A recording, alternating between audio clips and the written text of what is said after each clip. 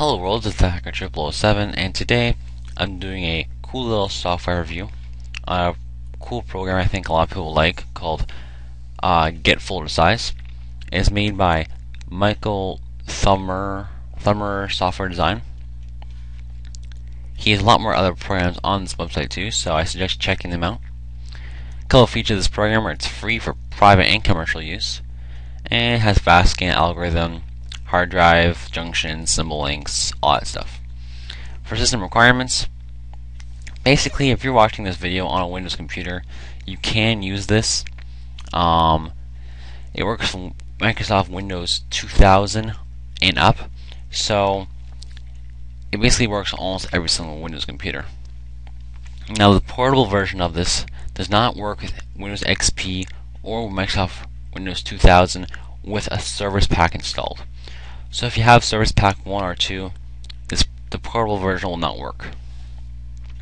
So basically you'll just have to download the setup version. So if you hit the download section right there, it'll bring you to this page which actually has more download stuff above it and below. Now right here we have the GetFolderSize freeware. Here we have the setup and the portable. The portable edition has about 14 megabytes more. So it is about another second of downloading. In total it takes about 5 seconds to download for me. So either select the setup or the portable. So just go over in either the portable or setup and click on server 1, 2, or 3. Usually server 1 is fine. Just click that and then go open with or save or whatever. And in the zip file it will have one file which is the setup or the portable. Now open up the program, so just type in get on your start menu and it should be at the top.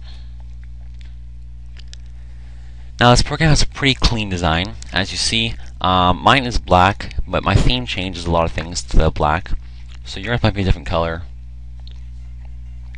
So here at the top we have buttons. I've already customized mine so they're nice and big. Yours will probably be a little smaller, but whatever. And here we have, you can actually also put the icon size and the junction. You can also put the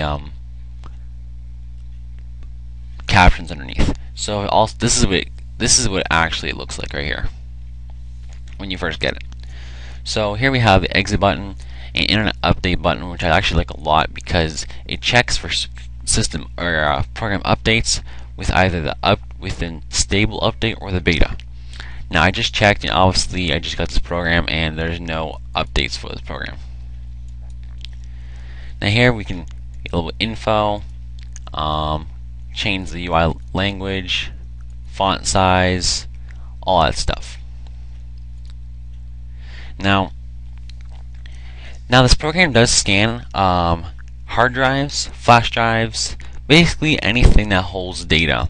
So folders, network drives. So let's say you own a business or you're actually at work, you can use this program to actually scan your network drive or whatever you guys have hooked up to the Wi-Fi there, or internet, sorry, and it will scan that too. So basically you can scan out next to everything, basically everything. Now it does take a while to scan big drives like this right here, where I have 204 gigabytes used. So for this video I want to scan a folder.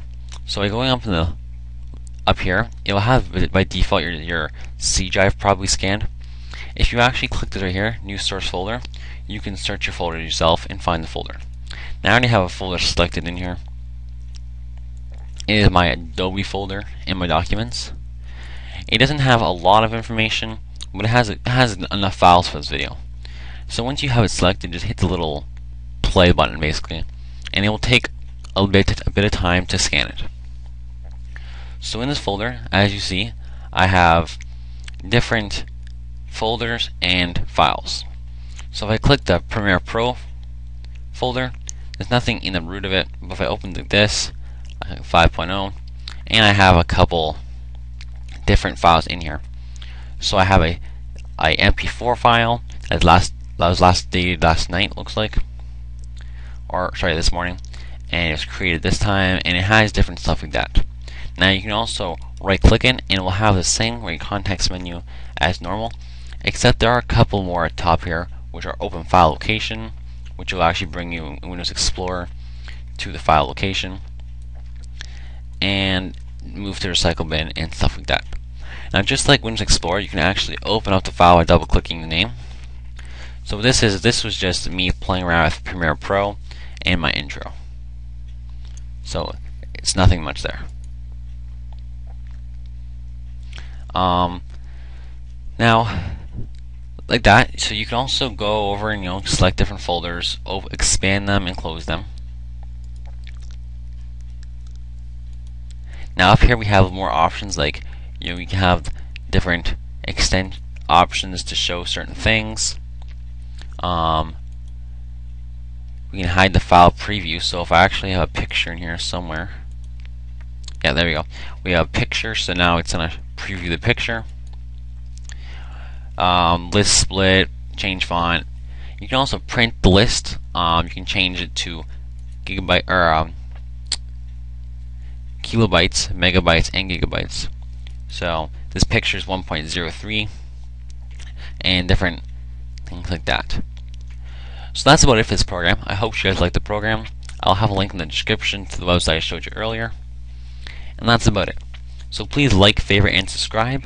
Private message me or leave a comment below if you have any questions or comments or concerns, and I'll get back to you as soon as possible. This is the Hacker 007, and I'm signing off.